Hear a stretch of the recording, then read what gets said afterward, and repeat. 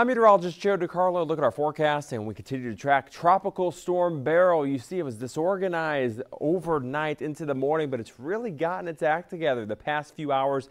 Now more of a center of circulation here and more thunderstorm activity around the center of circulation. So it is beginning its strengthening process, and it is expected to strengthen over the next 24 hours, still maintaining its tropical storm strength through the evening hours on your Saturday. But by Sunday, it'll start to increase into a hurricane. Latest forecast from the National Hurricane Center is it making landfall as a Category 1 storm. However, the more time it spends over water, it can get stronger. It could be a Category 2 upon landfall, maybe even a low-end Category 3. We'll keep our eyes on it, but the National Hurricane Center says it's going to move in as a Category 1 storm on Monday morning.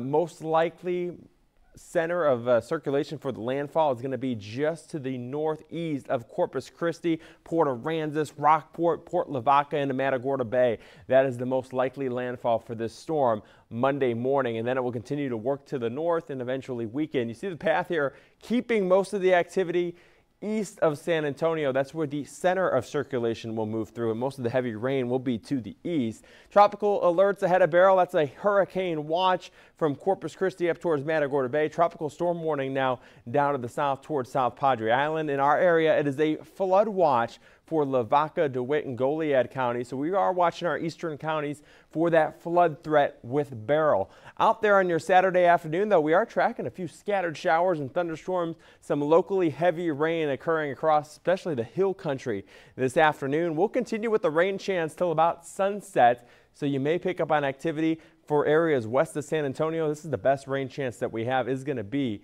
later or throughout the day today. As you head towards your Sunday, attention will turn to Beryl as it rides up the Texas coastline. Here's landfall likely near Port Aransas, Rockport, the Port Lavaca areas. That's where our computer model is bringing in the storm early Monday morning. Here's 6 a.m.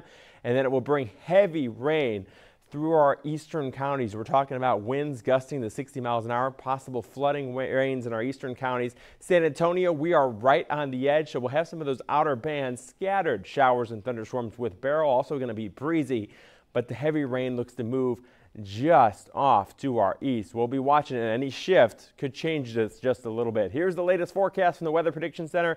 It's widespread, 3 to 6 inch or more totals in our eastern counties along the coast up towards Houston. Much less as you push to the west. Del Rio, Eagle Pass, not going to be seeing any rain from Beryl. San Antonio, we're right on the edge. So again, a little movement could adjust our totals. Heaviest totals east, much less totals to the west. So here's your full 7-day forecast. We'll keep a 40% rain chance around San Antonio.